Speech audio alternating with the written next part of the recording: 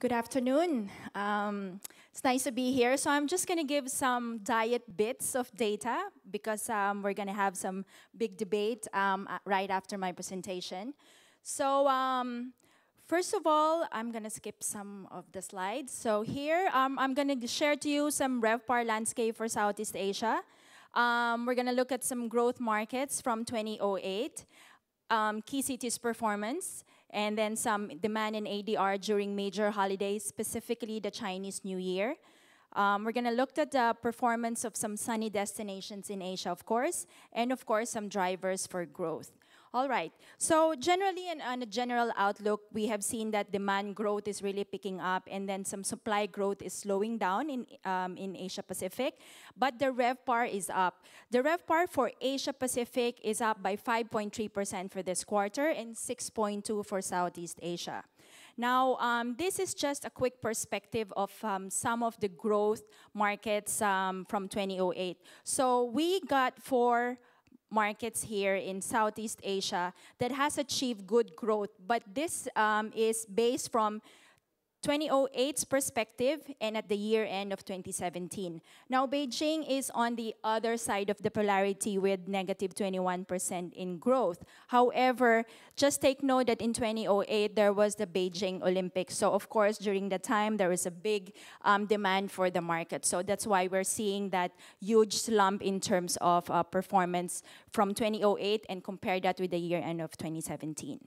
Now, just for the last 12 months perspective for some key markets in Southeast Asia, Vietnam continues to grow.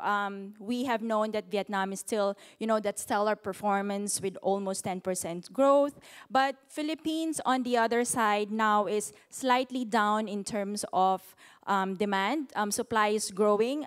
Philippines is on a build mode, and there's a lot of suppliers coming up into the market. Just a little bit of bits for the Indochina, of course, based on our sample, it's still very, very limited. But just for Cambodia, I just wanted to share to you that Cambodia is up by 24 points in terms of demand. So that's something key that we have seen for the last 12 months if we looked at from March data. All right.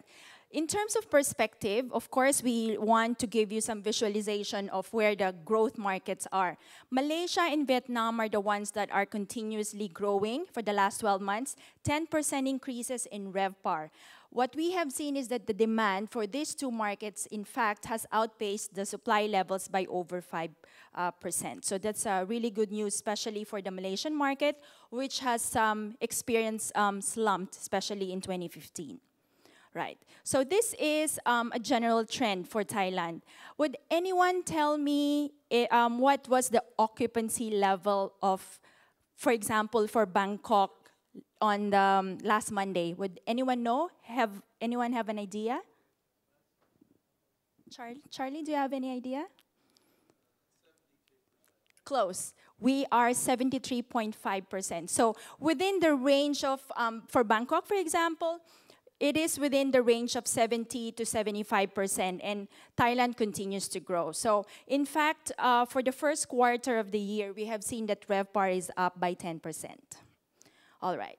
Okay. Now, you would argue, sometimes films will do have, a push in terms of demand. And earlier, hot topics like China being Chinese as being top source market for most cities. So what we have seen is during the Chinese New Year alone, we try to compare the occupancies and how much they have increased the RevPAR. So for Bangkok, in Chinese New Year, for this year, the occupancy level was up at 92%.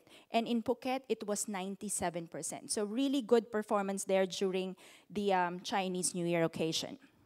Right. Malaysia, I was in Malaysia a few days ago, and it's, of course, after the election, there was still some jitters, what's going to happen in the market. But at least when we looked at the longer perspective, we just wanted to see, how much the demand is growing.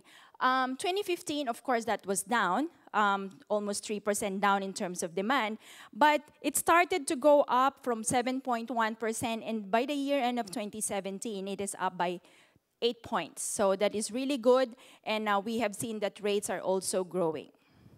All right. Kuala Lumpur being the heart of the city, it's still, we have seen some positive growth in terms of occupancy. When we look at the 3 years performance for Kuala Lumpur, the occupancy is from 65 and now jumped up to 70%. And if we look at the day of week analysis, what we have seen is that for the past 3 years, the occupancy level on a Saturday is up by 73%. You would argue that yes, it is because of the regional travels, but there's also a big chunk of domestic tourism that is happening in the market. All right, Singapore, it's been doldrums in terms of RevPAR performance, 35 months there of some slump in terms of RevPAR. But we're very, very positive when we looked at our forecast report. Of course, we tie up with tourism economics. And what we have seen is that we're quite positive, you know, there's going to be RevPAR growth around 1 to 4%. All right, Vietnam being the stellar performance since 2015, year-on-year, tourism arrivals increases. But what is important to know is that, for example, from the north part, Hanoi, it is already taking shape, the modern Silk Road, because a lot of that door from the north part, after Lao Cai, that part is already opening up for the Chinese tourists. And that's a corridor for more tourism and more businesses to come in coming from China. Right, some sunny destinations for Asia. There are 3 markets that we have seen some growth for the first quarter: Phuket, Da Nang, and also Pattaya. Now, interestingly, so these are your sunny destinations. But recently, the Boracay market from the Philippines has closed its doors. So they're going to be closed for 6 months. Now, with the displaced tourism, which destination is set to win? So hopefully, any of this market is going to attract those displaced tourists coming from supposed to go to Boracay market. All right. There are 4 drivers of growth that, of course, we looked into our data, and there's 4 drivers of growth that we can show you. One of the driver is for a market to be able to come back into form. So we have here Bali, Seoul, and Bangkok. Of course, Bangkok, it's very, very quick recovery. Seoul is still recovering, and then there was the Chinese tourism ban, so they're still recovering from that. And Bali, quite a longer recovery, and of course, Mount Agung has erupted, so thereby shaking the market a little bit. But what we have seen is that February, they have started to come back again in terms of demand. Right. Another driver for growth from Southeast Asia, is what we have seen, is the ability for the market to increase our ADR during high occupancy levels above 90%.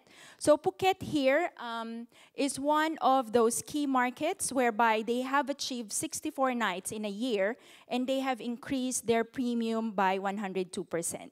So that's really good performance, and it shows that Phuket is confident in increasing the rates, especially on high demand dates. Right. Another driver for growth is the ability of the destination to host events. So for example, for Kuala Lumpur, they hosted the Southeast Asian Games last year. And what we have seen is during that time, it was, they pulled it off, and occupancy is up by 80%. They have also increased the ADR levels by 3.8%. And of course, there's also continuously demand again from regional travels, as I mentioned earlier, and also domestic tourism. Right.